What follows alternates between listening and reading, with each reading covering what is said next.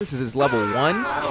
Okay, it's level 1 Ki Blast. It's nothing to write home about. Okay, so it's the double ball Ki Blast at level 2. Once again, very average Ki Blast for the level. Throw these up.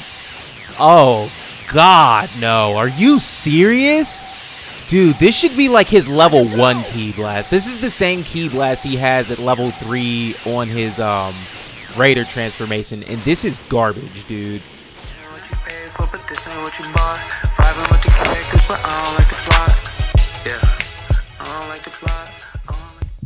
What is going on, everybody? It's your boy, Lee, the Warlord, back at it again with another Survivor Practice Showcase video. And in this one, we are looking at BROLY Rage's Transphere. At first, we're going to look at the Ki Blasts at each of the different levels, and then we are going to check the damage at each level for each of his supers. So, that's his transformation. This is his level 1. Okay, his level 1 Ki Blast. It's nothing to write home about. Gogeta Blue definitely has a better one, but this is a very standard, very average level 1 Ki Blast. The single ball-based Ki Blast. So, let's see what his level 2 Ki Blast is looking like. I need help. Hopefully, it gets better and not worse like Gogeta's. I don't know how much you could get worse than a single ball Ki Blast. Okay, so it's the double ball Ki Blast at level 2. Once again, very average Ki Blast for the level.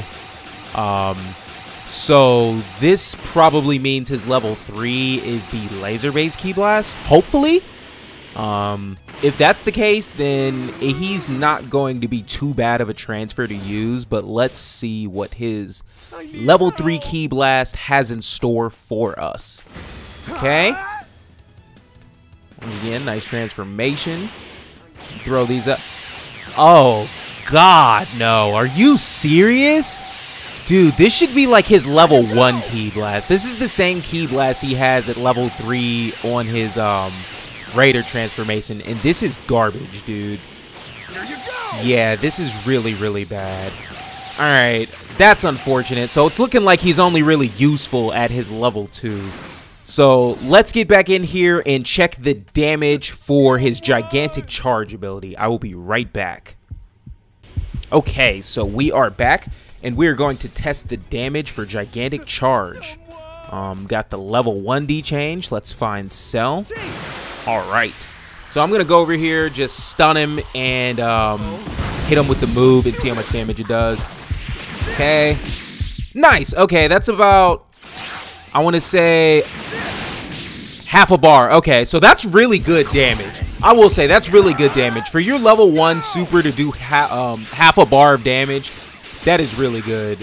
Okay, and those single ball Ki Blasts are alright. They're not going to counter any Ki Blast from the Raider. They do basic damage, but that is really good, doing half a bar of damage with your super at level 1. So let's go and see how much damage it does at level 2.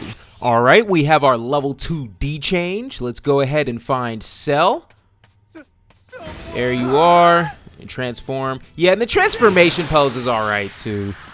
Let's see how much damage we do at level 2. Oop, stop my stun. There we go. All right. 2/3. That looks like about 2/3 of damage. So level 1, he does half a bar. Level 2, he does 2/3 of a... Oh, good juke. 2/3 of a bar. That's not bad. Gigantic charge, it's all right. I don't know if I'm having trouble using it, but it seems like the maneuverability on it is not that good. And I don't think you can cancel out of it either. So, let's go ahead and get our level 3, check the damage, and then just check the mobility. So, like I said, it seems like at level 1, you're doing about half a bar. Level 2, you're doing 2/3. So, I wonder how much, oop, interesting. I guess because he didn't get on his path fast enough. But yeah, I wonder how much it'll do at level 3. So, let's check. Okay, just hit him with a nice little stun. Okay, all right. That is almost a full bar of damage. So level 1 is 1/3. Level 2 is half. And that's like I don't know. That's a lot of damage, actually. That's a lot of damage at his level 3. That's almost a full bar's damage. Just for a charge super that hits on one hit, like that's pretty alright. Let's test that maneuver, but yeah, you can't really turn it. That's horrible. So it's like you can kind of turn it with the camera, but the left stick, it's not really doing anything. Yeah, and you can't vanish at the end of it either. That's bad. Okay, so this is just like directly worse than Bardock's charge super. Alright, not too good. The damage on it is alright, but you can't really aim it and you can't teleport. So let's just go ahead and check the damage on his powered shell super attack. So we will be right back. Alright, so we are checking the powered shell damage. We got the level 1, so let's go and see how much damage we can do on Cell. Alright. Coming towards me with the stun. So about a third of a bar. Gigantic Charge does a lot more damage at level 1. It does 2/3 of a bar about. Yeah, so that's about a third of a bar. It's kind of slow too. I don't know if you'll be able to land this raw, to be completely honest. Alright, well I guess that's a little bit over a third, but we'll just say it's a third of damage at the level 1. So at level 2, it'll probably do half. So let's see real quick. There you are, so. Okay.